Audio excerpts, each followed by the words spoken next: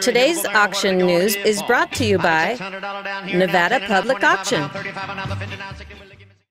Well, this weekend we have a fantastic auction.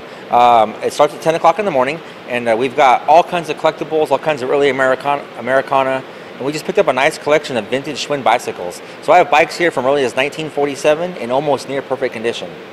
This is from one collector?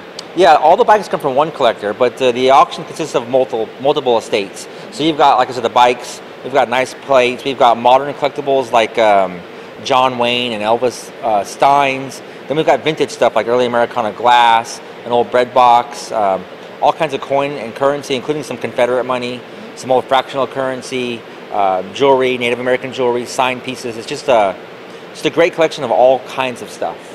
This auction also is online, so people can bid online as well, and you also ship? That is correct. So this is one of our monthly online auctions. We usually do one every month.